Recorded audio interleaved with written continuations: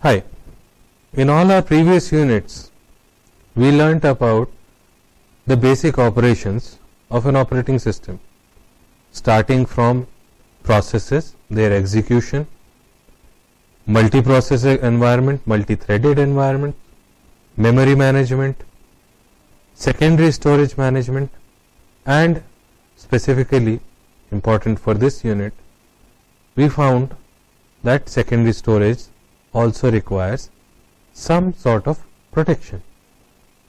Extending that idea further, we see that while a computer system needs to be designed in such a way that its performance is not hampered by its working, its execution, programs should share memories without corrupting it. There should be consistency, concurrency. File system should not get affected by various users. Programs should not overwrite files of each other. Users should not be allowed to overwrite files written by other users. In all of these, we find a common underlying theme that the performance of a computer system is also dependent on its protection. How well have we designed the system such that one aspect of the computer system does not affect the other aspect of computer system?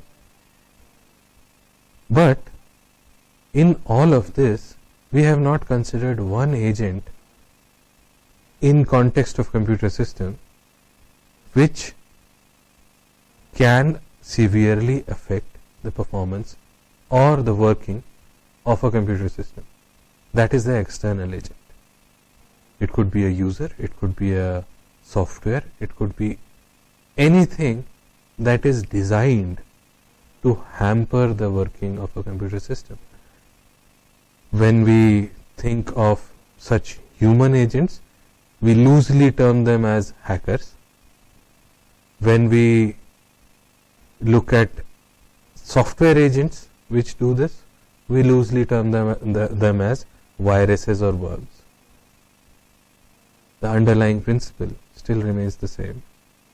That is, each computer system needs to protect itself from external agencies which might try by design, by intention, to harm its working. All the key resources in an operating system should be protected in such a way that they do not allow such external agencies to affect it. Now, every computer system is open to external threats. Whenever you access a network, you are accessing a world of potential threats. Whenever a person has physical access to your machine, you are welcoming potential threats. In view of the goals of an operating system, which is to allow a user to perform his duty or perform his tasks without any disturbance or without any problems, or one of the primary purposes of an operating system is to allow the user to use the computer to do his task without loss of data, without loss of performance, and with complete confidence that whatever he is doing will be done as per specifications. That is, without any external agency affecting his work. In view of this goal, we have to come up with measures within the operating system framework which prevent external agencies to affect anything that is going on within the computer system. External human agents should be allowed to access the computer system only when they are properly authenticated. any external threat, which could be a external program, which could be external human being, any external threat should be handled by making sure that it is not doing something that it is not supposed to do.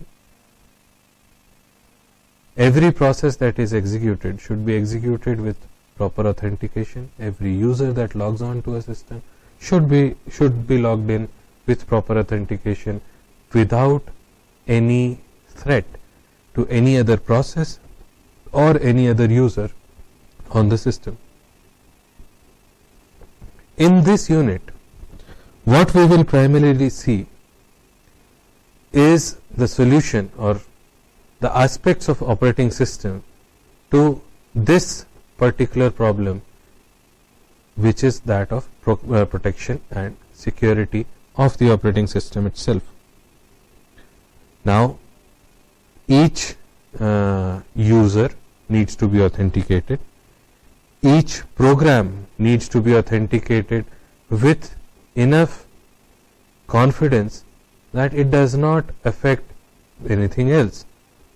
This is where the ideas of encryption, ideas of authentication, of hashing, and various other protection measures which are mostly dealt with in cryptography, these come in. Because now we need to protect our communication, we need to protect our identities, and we more importantly, we need to protect our processes. So we will see the use of cryptography in computing in context of an operating system. We will also see various countermeasures that an operating system can have in view of these threats, whether they are human threats or software threats. So in summary, in this unit, we will be discussing with various aspects of operating system which deal with the protection of user data and security of the operating system, of the computer system itself.